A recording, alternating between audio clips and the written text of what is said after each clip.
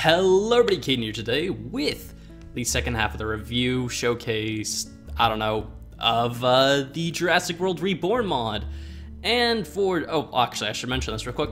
I'm sorry that the end of the last video did get cut off. Only 3 dinosaurs were missed, and it was for a pretty stupid reason that the video cut. But anyway, I'll be showing off those last 3 animals in this video, as well as how to make a dinosaur, a majority of the building blocks and the various cool items you have to use, and some vehicles and plants and all sorts of cool stuff. I won't necessarily be going into the crafting recipes for any of this, mostly because they are complex with a lot of very expensive materials. So instead of showing you the crafting recipes, I'm instead going to suggest you download something like Just Enough Items, which I will have a link to download in the description if you want to get that mod to go along with this one. I would highly suggest it. It makes it a lot easier to figure out what you need to do. Anyway, moving on with the review. So before me here, we have a wide selection of machines and blocks, and this is the process of making a dinosaur. So for those of you used to fossils and archaeology, this is going to come as a bit of a shock probably, although I'm sure most of you are familiar with the Jurassic craft system by now. But it's complicated for sure. So anyway, to start with, in your world you'll find things like this. So a dinosaur plant fossil block, amber, or ice shards.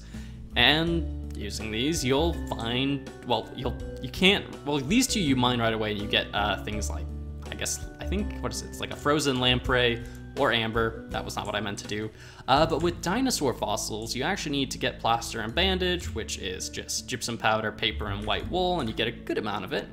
You click it on that, and bada bing, bada boom, you now have a wrapped fossil, which, if we just, take a bunch of Allosaurus fossils here, you can then mine with an iron pickaxe. Same with these, you need an iron pickaxe to mine them. Now let's get a amber real quick. I want a mosquito and amber as well. Now we have a couple of blocks over here. So this is the first machine you're gonna wanna use. It is the cleaning station, which you're gonna wanna first fill up with water, and then you're gonna throw your encased Allosaurus fossils over here.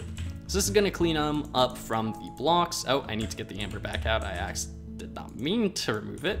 And it's got a cool little animation like that. That's actually really cool. I rather like that. But anyway, why am I getting a Xenuonopteryx bone from an Allosaurus fossil? That's kind of weird. But anyway, you see you're gonna get fossils from these. It does go through a fair bit of water, so you're gonna want a good supply of water nearby. But if we just keep filling that up and just kind of keep it going like that, you start to collect a good deal of bones from these. Now, I believe it's a 100% chance you're gonna get a bone from a fossil. However, it isn't a 100% chance you're going to get a DNA from that bone. So what you're gonna do once you have your bones is you can either do something that will show off over there in a few minutes, or you take it to the fossil grinder where you just chuck these boys inside and hope to get a DNA. Yep, so just chuck them in there. It starts grinding them up. I don't believe there's an animation for this one, unfortunately, but you get things like flint, you get things like bone meal.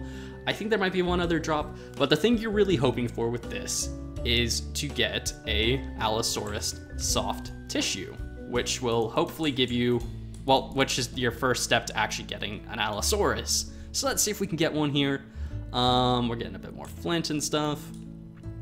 Again, it's probably a good idea to have a big lab where you can have all these machines right next to each other, because, well, actually, no, you probably want a couple of cleaning stations, you probably want a couple of fossil ground, you probably want a couple of each machine, in all honesty, so that way you can kind of industrialize the process a bit, make it a bit faster, because this tends to take a while. All right, so it doesn't look like we're really gonna get anything, so I'm just gonna get an Allosaurus soft tissue, which is what we're hoping to get from this. I was really hoping I would get one, so I could show you guys like it actually happening, but we're apparently getting very, very unlucky. Okay, so anyway, you're supposed to get Allosaurus soft tissue from this. So now we have 2 different blocks here that both do the same exact thing, but for different materials. So the first block we have here is the DNA sequencer. It has 3 slots. You're gonna require a storage disk, which is crafted with iron nuggets and basic circuits. And these storage disks, well, this machine here is only for soft tissue. So if you have fossils that you've ground down and you've turned into soft tissue, you'll put it in here with an empty storage disk, and it will start turning it into DNA. Now, if you've got amber or the lamprey and ice, I believe, the lamprey, frozen lamprey, you will instead chuck it into a DNA extractor, which only has space for one item. So these are a bit less efficient, but I believe DNA has a much higher chance, the amber has a much higher chance of yielding a high quality DNA. So the DNA system in this works a lot like it does in Jurassic World Evolution or Jurassic Park Operation Genesis, where instead of it being like fossils, where you if you get the DNA, you've got the dinosaur, you actually have to work for that. You have to get usually a fair amount of DNA to get a complete dinosaur that you can cultivate. So amber is a really great way to get a lot of progress for a dinosaur or any prehistoric animal, but it is a random animal at a random percentage. So, you know, it's not necessarily the most efficient way of doing it, but I believe amber is also a pretty rare block. This is by far the most efficient way to get a single dinosaur, and oh, there we go, we got an actual naturally generated Allosaurus tissue. So it's not the most common. You're gonna be going through a lot of fossils to get some dinosaurs here. But it is really cool. You can see the tissue getting analyzed right here or sequenced. When that's done, you'll get 3 storage disks with a variety of percentages for the Allosaurus DNA. And this, I'm kind of waiting for that so we can go on to the combinator and whatnot. This is probably gonna be the longest part of the review. So if you want to skip past the rest of this, if you already know, we'll go on to like the rest of the blocks and showing off a bunch of the other cool stuff. But I figured there are gonna be some people who would probably like some help here. So anyway, you can see we got a 2%, a 17%, and a 22%. Those are all pretty abysmal scores. But again, that's the DNA sequencer. Again, you're gonna need a lot of stuff here. But this is where the DNA combinator comes into play, where you can basically throw together 2 storage disks that don't really have much, and it'll start combinating them into a higher percentage. And let's see what we get from the amber. We got a Ludodactylus at 62%. I believe I'm not exactly sure. I'm thinking you need 75% or better to actually create the dinosaur, but again, you can see what I was saying. This, not a very good way to get high percentages, but this is a really good way to get high percentages, but it's a random animal, so it may not be the animal you actually want. Anyway, once we finish with the combinator, we get hopefully a good enough DNA quality to put it into the DNA synthesizer, which you need DNA nucleotides and an empty test tube. And that will create, well, let's just show you guys it because it's gonna take a really long time considering how things are currently going. You get something like this. You get a Carcharodontosaurus or a Charlie or a Leptoctedium DNA, which you can then throw into an embryonic machine with an empty syringe to get an embryo, which now depending on what you're doing, the path will change. So if you're creating a dinosaur, you're gonna use these 2 machines, but if you're creating something like an aquatic creature or a mammal, you're gonna be using this. So I'll cover this one first. The cultivator. This is an old block. A lot of people who played like classic Jurassic Craft, we all know what this is. You fill it with water, you fill it with nutrients, and then you chuck the baby animal in there, or the embryo in there, and it will cultivate. Now this is something newish that I should explain, I guess, and that is this temperature bar at the bottom. This is used to control basically what gender you get for the dinosaurs. So you get a male or a female, and I believe if it's in the orange, it's random. So yeah, something to remember. But anyway, that's how you make the non-egg animals, and when you finish, you get something like this, the gestated Tylosaurus, Mosasaur, Leptoctedium. So the animals that don't hatch from eggs. Now, if you're gonna get something like a dinosaur also, as you can see now we have a 39% Allosaurus there, you're going to instead use the embryo calcification machine, throwing in the syringe of whatever animal you just got. It will put it into the egg, which you then throw into the incubator, where it will warm them up until they hatch. And use peat moss for that to heat it, I believe, at least, last time I checked. Anyway, that is the long and laborious process of making a prehistoric animal in Jurassic World. It's gonna take a long time to get started, but once you get started, it should go pretty quickly. Anyway, moving on now to, in my opinion, the more interesting stuff, and that is the decorative blocks. So we have a couple of useful blocks technically. We have the feeder, we have the bug farm, and then we have these 4, which I'm actually gonna show off in a few minutes in a much better way. But they are not the gypsum bricks, the tour vehicle track, the low security fence, the low security fence pole, and the low security fence wire. All of these are actually very practical blocks, and I rather like the look of all of them. But anyway, the next couple we have are The clear glass, which has a nice connected texture, looks pretty good. The gypsum stone, now this is how you get gypsum powder and stuff, and you also can use it to make gypsum bricks, which is what I've used here, and I really like the look of these. I think they look really, really, really nice. We also have gypsum cobblestone. Anyway, coming up here, we have 2 prehistoric bales, which I believe you can throw in the feeders, if I'm correct. Yep. And these are crafted just using a variety of prehistoric plants that are added in the mod, and they look really good. Speaking of prehistoric plants, there are a couple of trees and one of the doors you can craft from the, oh boy, let's see if I can pronounce it correctly. Araucaria, I think is how you say it. The Araucaria tree creates the Jurassic Park Visitor Center doors, and it looks really, really cool. I know it looks a bit blurry, but I think that's mostly due to the shaders I'm using, so sorry about that. But yeah, they look really, really nice. I rather like them. And there, by the way, if we quickly head over to plants, there are woods, logs, stairs, doors, fences, fence gates, all that for pretty much every single tree, so there's a lot of stuff for you to play around with and look at. Anyway, oh, there are 2 last blocks, I actually forgot to put them down here, that you get, and they are reinforced bricks and reinforced stone, of which they're crafted by putting an iron ingot surrounded by stone, and then you can either use reinforced stone to create some reinforced stone bricks, or you can just put stone bricks around iron. It's actually the same crafting recipe as the clear glass. So all of those are the same exact thing, you just switch out the blocks you need. Anyway, coming on to this, the fossil or skeleton assembly table. Now, you remember I mentioned there are 2 uses for the fossils you're going to get out of the fossil cleaning station. You can either grind them down and turn them into dinosaurs, or you can come all the way over here, and I've got a Stegosaurus set up and ready to go. You can come in here and start, well, putting the dinosaur together. I don't know why I have 2 of those. Dinosaur rib cage, the neck, the dinosaur head, tooth.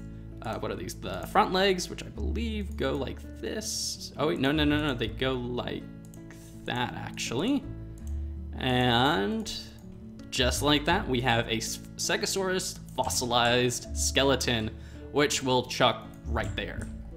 And look at that, there we go. We just built ourselves a dinosaur skeleton, which, I don't know, I really, really like that system. I think it's awesome. It's very, I don't know, it's a good amount of interaction to actually make your dinosaur skeletons for your museums, and I think it's a very cool system. Plus you get a really awesome looking skeleton at the end. Speaking of the skeletons, here are some just to be shown off. I don't believe I showed these off in the last video, but they look really, really cool. I absolutely love them. And there's actually 2 types, depending on how you get them. So you'll notice these are the ones you get from the fossils. They have a very gray texture, obviously because they're fossils. But you also have these fresh skeletons, which are, I believe, only obtainable through killing dinosaurs you've resurrected because, well, you're gonna get fresh bones if you kill them. But anyway, it's the same exact process of building them, you just need all the bones. Now I do want to show off 2 particular things I really like. One being this ammonite shell. It's the Parasphinctus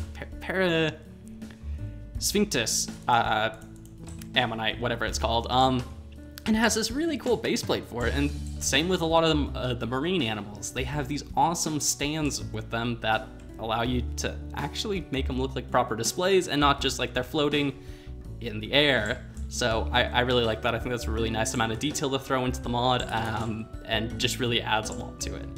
Anyway, following the skeletons, we have the action figures, which are just tiny colored dinosaurs.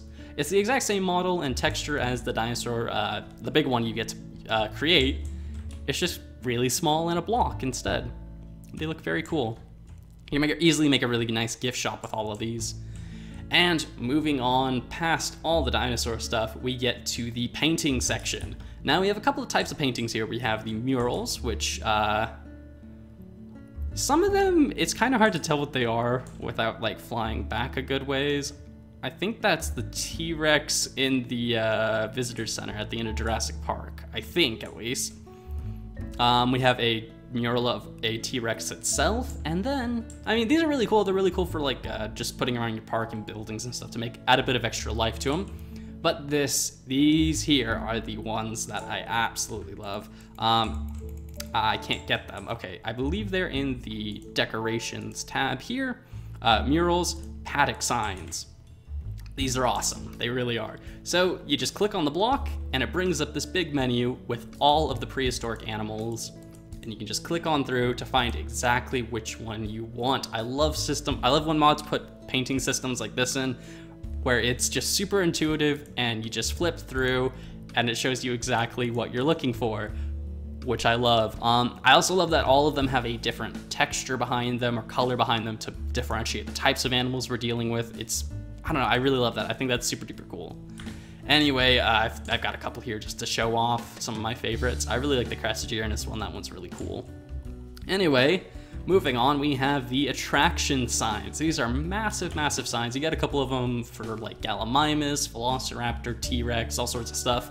I picked these two because these two were my favorite. I like the aquarium one because it's covered in corals. I really like the picture for that. And the botanical garden. I just like botanical gardens, so I figured I'd pick this one. But yeah, they're really, really cool. If I scroll all the way down here, you can see we got like Triceratops, Safari Attraction Raptor, aquariums, and there's with plants and without plants and all sorts of cool stuff. Anyway, moving on past the murals. By the way, if you see that happen, and there might be some issues with the vehicles here, I don't believe you'll actually encounter those playing normally. I think it's a bug with my shader pack I'm using that causes that to happen. But anyway, moving on and forward. We have 3 vehicles, and I'm sure if you've played any version of Jurassic Craft, you're already familiar with these: the helicopter, the tour vehicle, and the Jurassic Park Jeep. Sorry, I have to take a sip of water. My voice is getting a bit tired, but anyway, these 3, again, I feel like most of you will have seen them before. They're very cool, very well modeled, very well textured. They've got cool things like, you know, the doors open when you get nearby, and if we hop in, the steering wheel actually moves when you turn the vehicle, all sorts of cool stuff like that. Really, really nice, if not insanely expensive to build. And, oh, they've actually put the mod logo on the top of this one, which is really cool. Anyway, I have some stuff I'd like to show off. Before we get to the dinosaurs and showing off this stuff, these are the tour vehicle tracks that I mentioned earlier, crafted like that. If you take the tour vehicle, which is kind of breaking right now, and oh yeah, it kind of, again, my shaders have caused some issues, and you drive it onto these tour vehicle tracks, it acts kind of like a powered Minecraft rail and will bring the car around. Now, it only works when you're in the vehicle itself, so you can't just put these on the track and have them run around, unfortunately, which I would kind of like. If I was going to make a big park, I would love to do that. Just stick them on here and have them run around the park while no one's in them. But it's still very, very, very cool. I really like that system. I think that's, I don't know, I just think that's an awesome system to have. Anyway, on to the dinosaurs and the stuff I didn't get to show off in the last video. First off, before we get into it, these are the fence blocks I showed off earlier, put together. They look incredibly cool. They all have like connected models and stuff, so when you place one of the, what are these called? The low security fence poles on top of the bases, they get this cool model change. Same when you connect them like that, like all sorts of cool stuff. The wires are awesome. You get little, if I break this one real quick, yep, you can see they get little connection points and stuff. It's just really cool. It's a really cool system. Anyway, the first dinosaur we have to show off is, of course, the Tyrannosaurus Rex, which I'm very sorry that the 3 animals that I missed out, 2 of them are by far the most iconic dinosaurs, so yeah, I guess more of a reason to watch this one. But first off, we have the male T-Rex, which looks fantastic, and the female T-Rex. Their models are incredible. The T-Rex heads as well, like, I mean, that's just insane. They look insanely good. I really, really, really like them. Now, I'm afraid, oh, by the way, there are goats in this mod, and I haven't seen this yet. I don't know if this is in the mod. I want to test it real quick. If there's a unique animation for the T-Rexes to eat the goats. I don't know. Nope, there isn't. That's unfortunate. Maybe that'll get added in a future update. I'm going to suggest that to the dev team if they can make it happen. But yeah, anyway. Next up is the Velociraptor, and I'm very afraid these guys are going to get eaten by the T-Rexes because of the fence. But it'll be fine, hopefully. We have the male Velociraptor, which has the Jurassic Park Lost World skin. They look really cool. And the females are the, well, Jurassic Park raptors from the original movie. Both look awesome, very, very, very cool, very well modeled, very well animated, all that kind of stuff. Anyway, the final animal we have here is the Zenuanopterus, which is a pterosaur, which I think I've created too big of an aviary for. I don't think it's actually this big, but, or that big. But we have, yeah, they're pretty small, actually. We can throw them in, and look at them. They're very cool. Very, very cool. I like that their flying animations are kind of funny to me, but they look super cool overall, and another awesome pterosaur to be able to add into an aviary. Anyway, before we move on to showcasing the plants and the last few things, there is one little chest over here I want to show. That is the guns. So, oh, that I don't know why that lagged. But we have 4 actual guns. We have a Glock 17, the Spaz 12, the UTAS, and the Remington. So 4 ways to defend yourself against the dinosaurs. And by far, I mean, these are useful, but I think this is the most useful one. The dart gun, which comes with a variety of darts. We have a poison dart, well, 2 types of poison darts, a tranquilizer, a tracking, and a lethal dart. So if you need to put a dinosaur down, you get a lethal dart, you get a tracking dart. This one is my favorite, personally, because this is probably how you're meant to get into your dinosaur exhibits, should the dinosaurs, you know, need a repair or something. But you can tranquilize them like that, and it's incredibly effective. Just hit them once. It is sometimes hard to hit them, though. Their hitboxes are kind of weird on a couple of the dinosaurs, and it makes it a bit difficult. But I believe they go to sleep for about a minute before they'll wake back up. But yeah, again, very, very cool. I really like that feature. It's really awesome. Anyway, moving on to the last few things to show off, and that is the plants. We have quite the variety of plants to go through.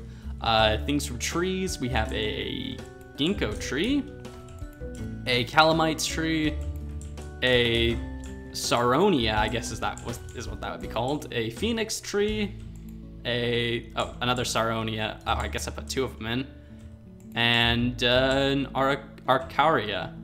Very, very, very cool. I think my favorite is probably the phoenix. This thing looks awesome. I'm sure some of these aren't actually trees, but instead like cycads or ferns, but I'm gonna call them trees for the sake of ease.